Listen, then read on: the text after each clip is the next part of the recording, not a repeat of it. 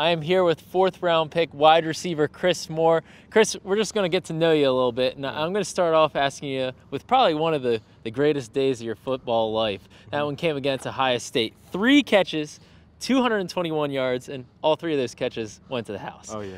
Tell me about that day. What was that like? It was an amazing experience. It was, like you said, one of the greatest days of my life. And when I look back on it, I can't believe it happened. And it was nice to break an NCAA record that's been there for 30 years. So hopefully he gets to stay for at least another 30. Right. Yeah. I mean, yeah, set the record for most yards per catch at 73.7. Can you have another day like that against the Steelers? What do you think? Yeah, I think I can. I don't see why not. Joe Flacco got a strong arm, so I'll go out there and get it. And did you give Eli Apple any guff at the draft or anything, in pre-draft, combine, anything like that? No. That's the guy who you beat. No, I don't talk smack. I just let my play do all the talking. Oh, all right. Now, one other thing I saw from your career is you unfortunately did not have a good Christmas in terms of getting a penalty for giving a ball to a kid. Yeah. To a kid. I mean, you're just being a good guy.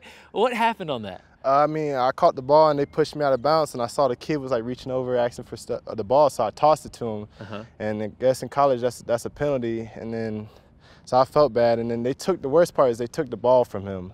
Oh, so my after gosh. the game, I gave him a bunch of my gear and stuff, so hopefully he felt good after at least that. What did the coaches say on the sideline after that, after you do a good deed but get penalized? Oh, they weren't upset. They just said be smart, but who knew? We didn't know. Now, you know, in the NFL, after you score a touchdown, like Cam Newton, you can give the ball to a kid. Yeah, I'm keeping the first one, and then after that, it's free game. Nice.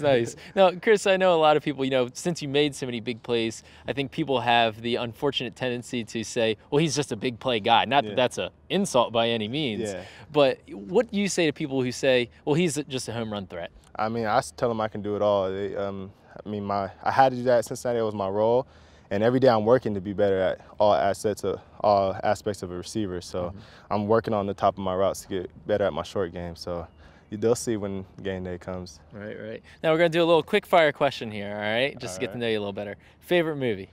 I don't have a favorite. I have a favorite TV show. Oh, all right. Go for it. MASH. MASH? MASH. Really? Yep. How old are you when you were watching MASH? That's like a really old show. I just got on it this last couple years because it was on Netflix, and at first I was watching to go to sleep because that's when it used to come on, and then I found myself actually watching it and getting into it, and so I watched the whole complete season like 3 or 4 times now, and I'm looking to buy the complete set. Nice. All right, I like it. What career would you have if you weren't a football player? What career would I have if I wasn't a football player? I'd either be an FBI or CIA agent. All right, you're the second rookie to tell me that. Willie Henry said the same thing. Yeah, I mean, law enforcement was a big thing. I've done it since high school, and all my schooling was pretty much in law enforcement. So. Nice. All right, favorite animal? Favorite animal would be a cheetah.